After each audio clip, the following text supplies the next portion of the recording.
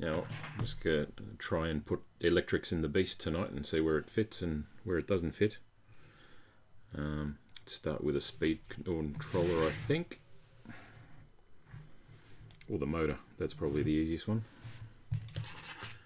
Interesting thing with this one, you've got to take this little tiny little hoop there off before you can put the motor in. Otherwise the motor wires you won't be able to push the motor in deep enough for that. So let's have a look. So that's all kinds of weird stuff going on there. So I've got to take that bar off and then put the motor in, then put it back later.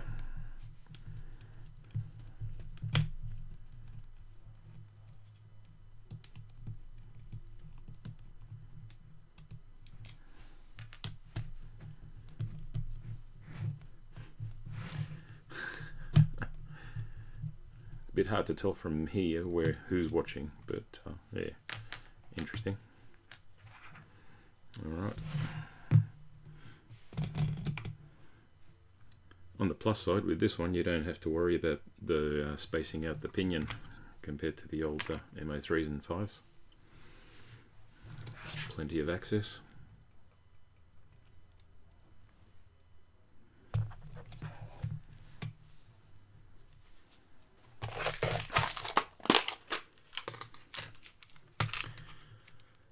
Yes, it can. There's plenty of clearance with a 20-tooth pinion in the hole. Let me see if I can get a close-up of this. Let's see how this works out. Oop.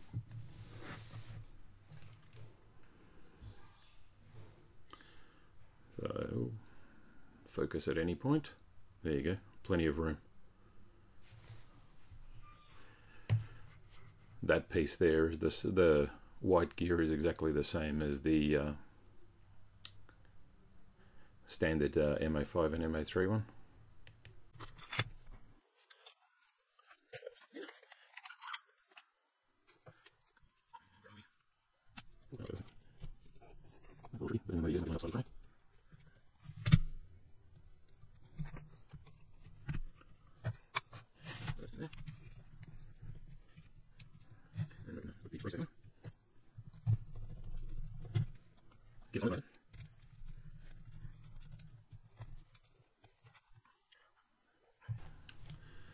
So that's the brace back on. And me being pull prepared again, pinion.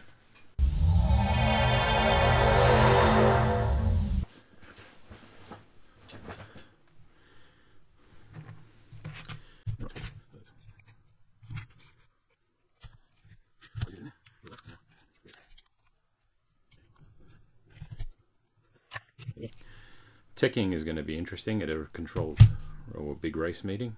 Gonna have to extract that pinion. That's probably the easiest way.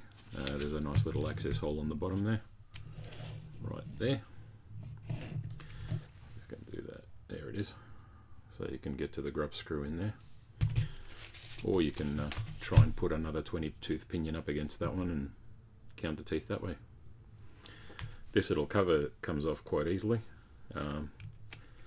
Too easily, I think. It's probably going to be a few of those lost unless people start doing something to tape them up or something, because they come off quite easily. It doesn't take much effort to pull them off. Now this is going to be interesting. Motor wires there, steering rod going right over the top of them. Maybe we need to bring them across that way and try and hold them down. Let's see where that leads us later on. Alright, let's put that on there before we lose it, or before I lose it.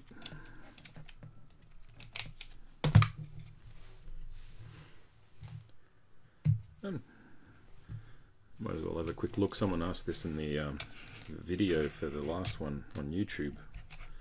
Fitting the shorty pack. Now, fitting a long pack is not an issue.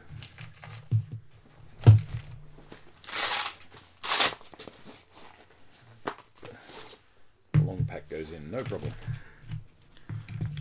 Plenty of room. Brace goes on underneath, or the bracket, and there it is. Plenty of room, plenty of access for the spacer, or for the plugs. Now the shorty pack is interesting. There it is, nicely centered. Little snag, can't actually plug the wire in. But apart from that, awesome.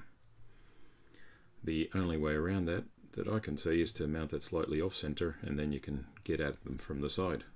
But don't know who'd be wanting to do that. So you can get a bit of a closer look and see what happens with this.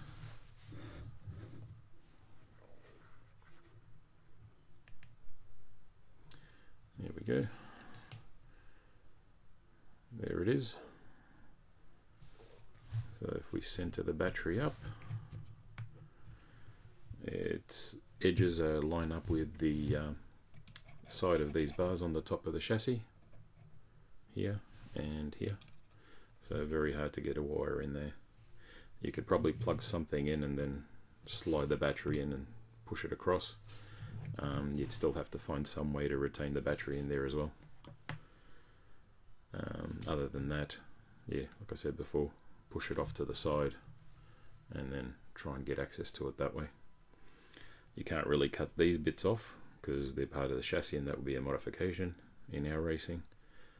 You can probably leave those out if you're running a shorty pack, but it still wouldn't give you too much access under there other than just not being in the way for the wires to come out on the side. So there you go. Next step, let's go with a speed controller. This is the speed controller I used at the Masters a few weeks ago. So let's fit that back into the car, or in the car. Slightly different mounting for the M05. So this speed controller slides in there nicely, so there's plenty of room for it in there. It slides in from the top, and you can double-sided tape that in, no problem at all. And then you've got the battery leads here and the motor wires here, so everything will fit across there no problem. Now the trick here is because of where the pass-through holes are under the chassis to get the wires from the speed controller across to the receiver on the other side, if that's how you choose to do it. There are some little access holes underneath the servo so you can hide the wires. Only snag is the access holes are where you'd want to tape this to the chassis, so you're going to have to put the wire across and then let it sit out a little tiny bit so that there's room for the wire to bend through and go under. So just a little minor design issue, nothing of significance. The only other issue there is this: I'm going to have to extend these wires because the positive on the battery is going to end up over here. Again, not a major drama. If I'd mounted this on this side, it would get in the way of this servo steering horn. So it's going to have to go there, and I'm going to have to extend these.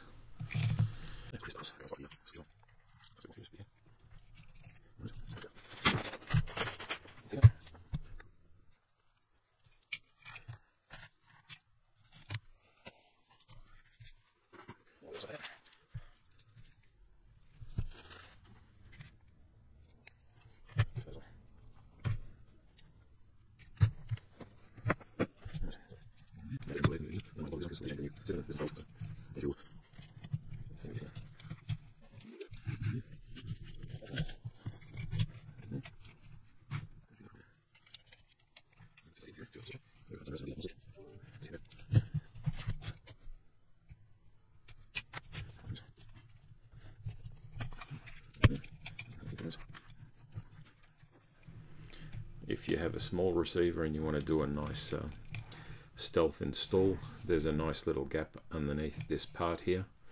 that you can probably put your small receiver in, probably something like an old Spectrum mini or 3-channel micro receiver that'd fit in there nicely.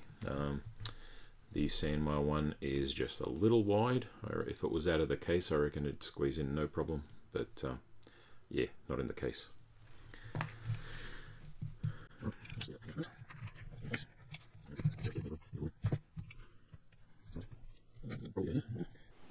Yeah, I've got an old servo from another Mini. It's a 15 Savox 1251 MG with the missing sticker, and a very tiny, actually this one was out of an old touring car, the old Schumacher. So this will be interesting. Gonna have to get a little extension for that when I plug it in later.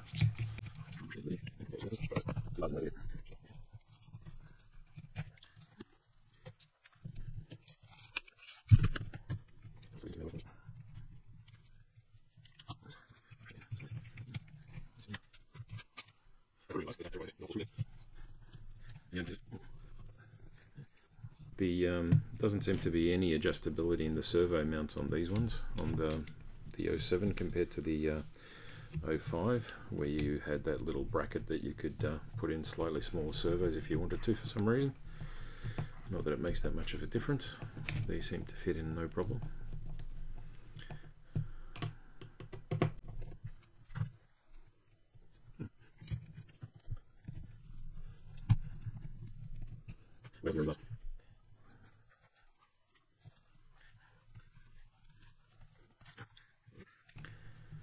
It's not a bad little install there.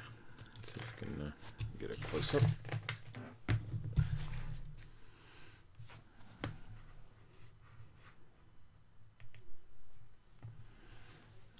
Wish this camera would focus.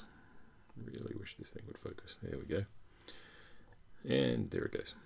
So there's the install. Let's try it that way.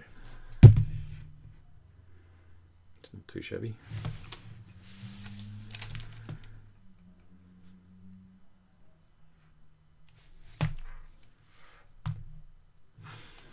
Yeah, that wire there, I'm just going to leave it hanging there precariously until I can get my hands on a short extension, because I reckon I could squeeze it into the receiver, but it's going to put a lot of tension and stress on the wire, and I don't really want to do that. So, receiver.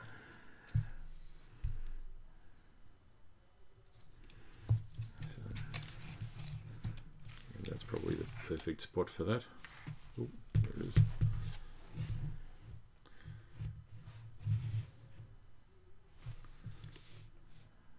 Focus.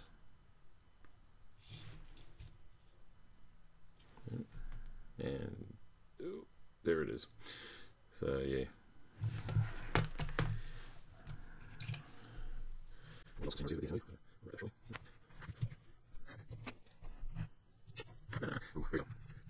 These ones, well, my theory, they're body post mounts and stabilizers. It's whether you put the body post stabilizers on the M05 or not. You probably could. These ones, on the other hand, I reckon, are probably integral to this car. So you might have to hold on to those.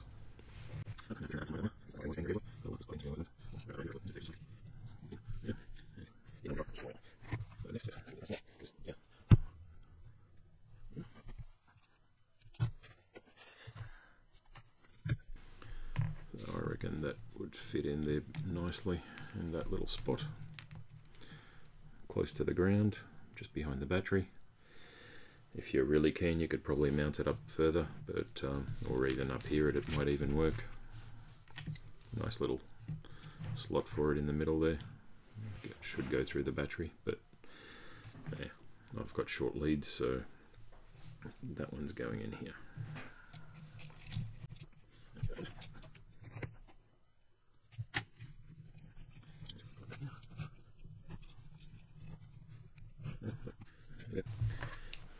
Yeah, that should be able to get a little bit neater.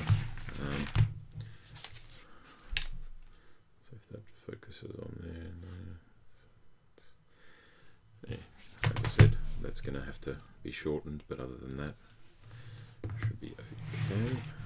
Let's try going to the close-up. So that's how that looks in there. It's not too bad for a first go at it. Once that's neatened up, it should be a lot neater, or not cleaner. So now I'll just have to take up the slack of the 3-foot antenna. So what I tend to do is thread them through the body post holes here that have been kindly put in and made big enough for this wire to go through. So that takes up some of that.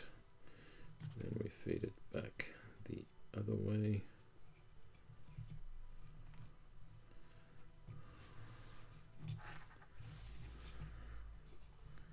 And there we go. And I'll just probably leave that hanging there. That's what I normally do. It's out of the way, so that's good. Now the one thing we can't put on tonight, because I forgot it when we put the car together, is the steering link, sadly. But I'll try it just to check clearance later on with an M07 one, which is a little bit shorter, about 5mm, maybe a little bit more shorter than this one, because the pickup point on the front is a little bit further forward. So that's most of the electrics in there. Let's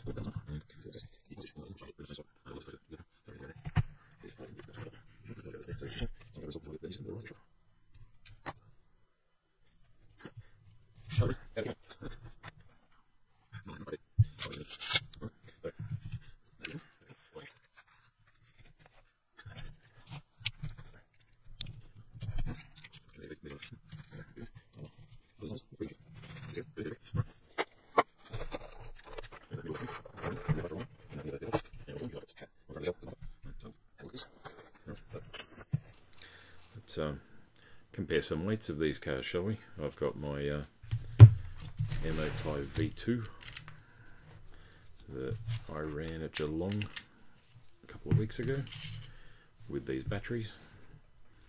So let's see what happens. Let's weigh that one.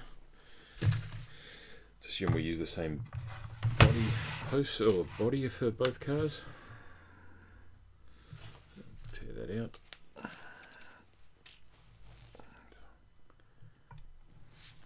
That's 1326 without a body and without tape holding the battery in, although I don't think that'll add up to much. And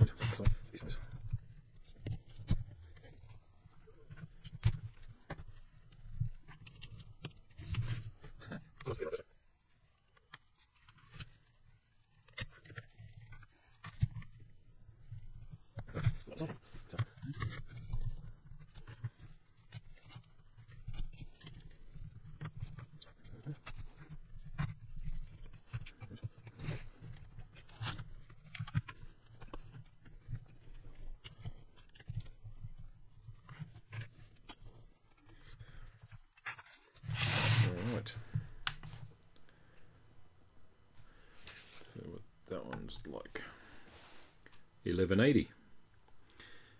Now, one little difference. This one has a bunch of extra weight on the front of the bumper there.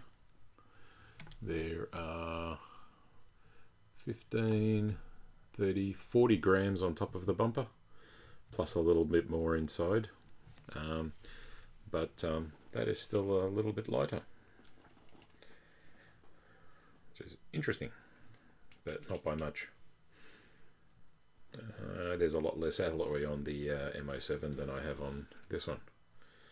The steering rack, shock mount, this system as well is a little heavier.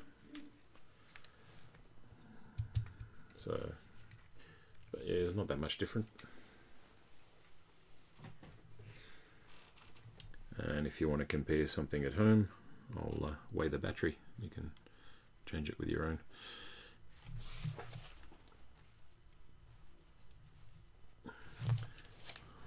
No, there isn't a lot of place left to put lead. There is a little bit on the bit of room in here. Under here,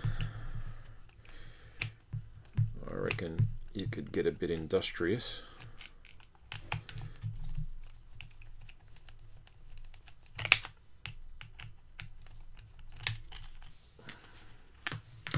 And cut those pieces of foam out and lay some lead in here, and that should then hold it in place, and it'd be nice and hidden as well. You could also put some lead up here, although you probably don't want to have it all up the top or to raise the center of gravity. And if you don't put the receiver in the back there, you can fill that up with lead as well, although you probably don't want a lot of weight behind the rear wheels, unless you really want a lot of steering. So yeah, a few challenges.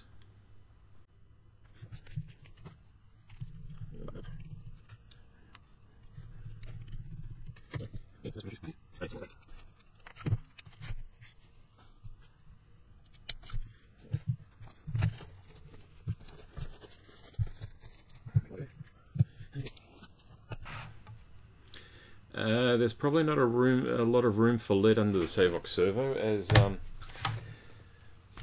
if you noticed, I had to put the wires in before I put the servo on, because when the servo is screwed down, the servo rests on top of the wires there. It doesn't pinch them, but you won't get the plug through, so it's pretty much spot on with the Savox servo. One thing I don't like with it is I don't know if you can really tell in there, but there's a lot of holes under here that's gonna fill up with dirt and muck. So yeah, could pack some of those bits out with lead as well, keep it down low. If you weren't fussed about cooling, you could probably put something under there. And actually, come to think of it, inside the gearbox here there is a little bit of empty space and dead space.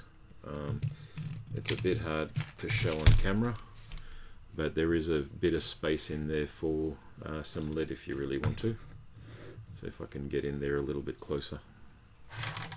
Yeah, I'll just weigh this battery first.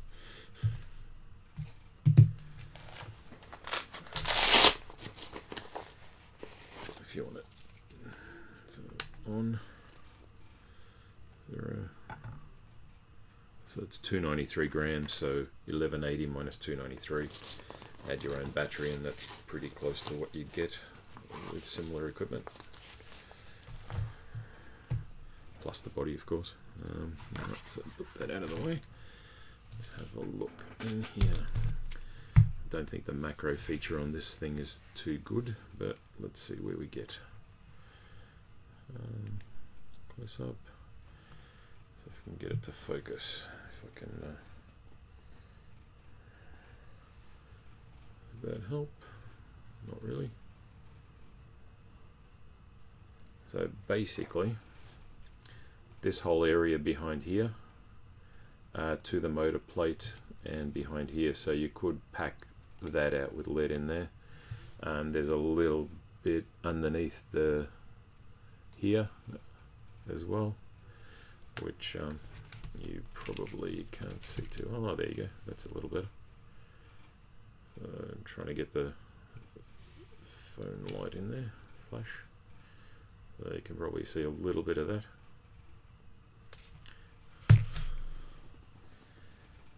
So turn that off. So yeah, there is a little bit of room there to play with. And it's nicely tucked away. only snags if you don't screw or mount it properly with the good double-sided tape and nice clean tape and clean surface area there. It'll come off and destroy your gearbox, but you know, chances you take.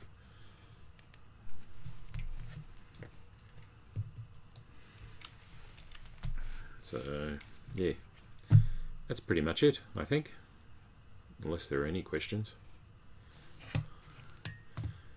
You could probably put some lead in there as well.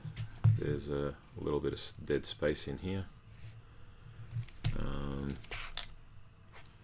You could probably line underneath the ESC with a sheet of lead as well. Get some lead flashing and just cut that out.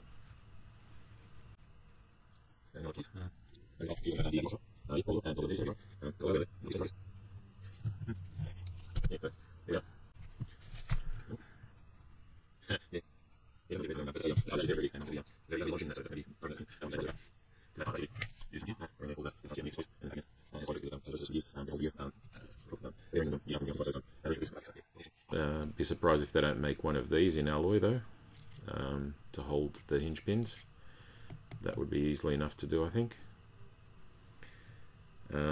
If you didn't have a very large battery, you could put some lead under the battery as well, and that'd be nicely centered as well. There's a little bit of room in here for someone if they can mill out a brass weight too.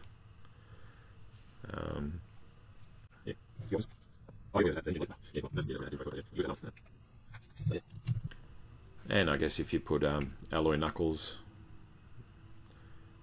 C-hubs and whatever else, if Tamiya bring them out, then that would add a little bit of weight as well. But you'd want to try and spread it out over the whole chassis though, depending on how much steering you end up with, or balance. So yeah, there you go. Didn't check the shorty pack with the weight, but we can. Let's have a look. If you have a look at the video at the start, I went over the shorty pack because there's some issues with the shorty pack. I won't go over it again, but yeah, if you go back and have a look, there are some issues with mounting a shorty pack in the thing. So if you got your shorty pack in there, you're probably not going to be using these bits, but we'll put them on just for completeness.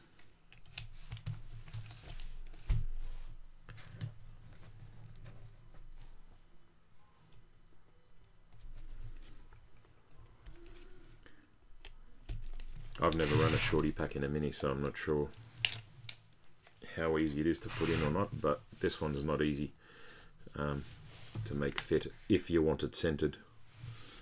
So that's at 0. So with the shorty pack, there you go, 1091 as opposed to 1180 with the other pack. And the pack itself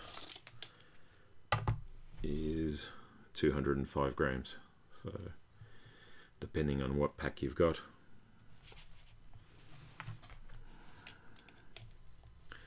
you can probably work out how much it's going to weigh with it.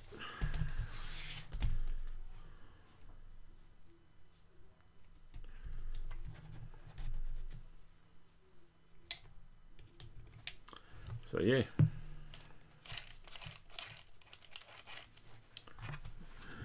I think that's pretty much it.